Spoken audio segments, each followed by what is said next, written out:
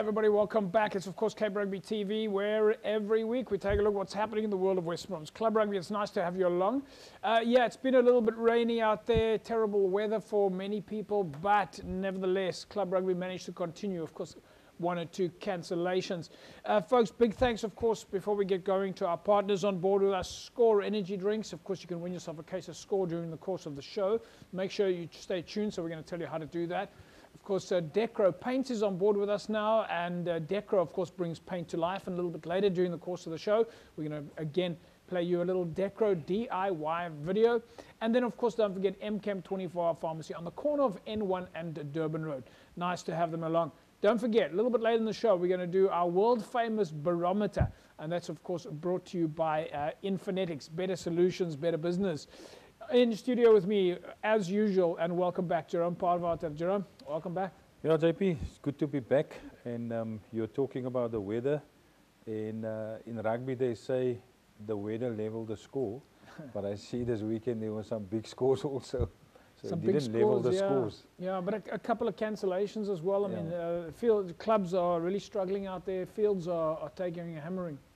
Yeah, and I think in weather like this, it's better for a club.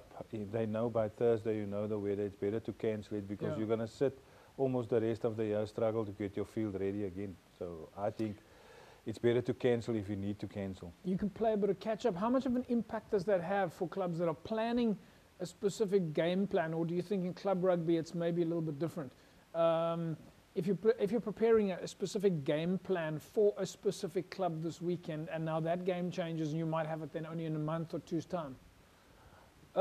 Look, yeah, it depends. I mean, if it's, obviously you all have to look after your fields and don't unnecessarily have to damage your field, because maybe in a month's time you're going to have to cancel because your field is messed up and you can't play on it, or there's no grass and it's hot and it's tough. So you never know what's the right balance to find. And as you say, it's like, obviously in this weather, if you have a team with a strong pack of forwards and a 9 and a 10 that can kick, you're basically in the pound seats. Do you think that the clubs are paying that much attention to who they're playing on the weekend? We know that in Super League A's, the guys are really doing their analysis. Are we seeing that across all clubs, or is it just a question of the basics? Make sure you've got enough players, make sure you've got your team ready to go, everyone's wearing the right jerseys.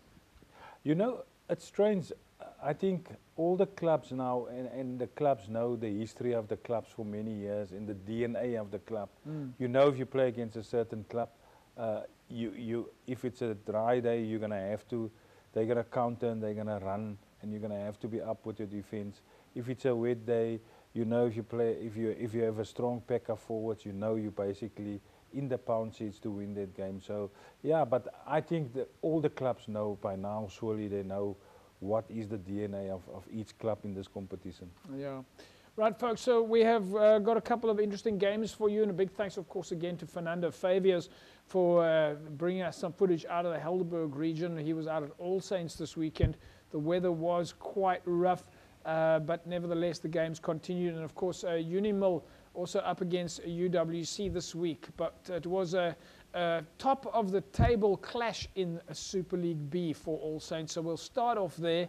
Let's take a look now at their game on Saturday.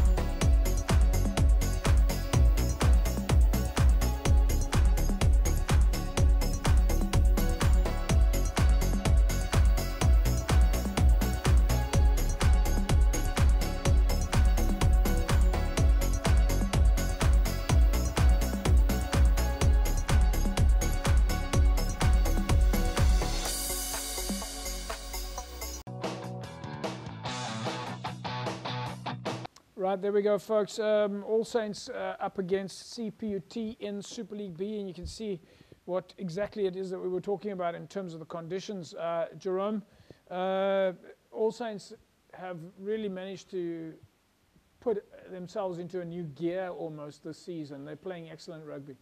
Yeah, look, All Saints is always a team to be reckoned with, and they're a good team. I think they're also well coached, and I saw they got a penalty, so I presume they were leading the first half. Yeah. And in these conditions, they were playing in the right side. They were more in CPUT's 22 the whole time.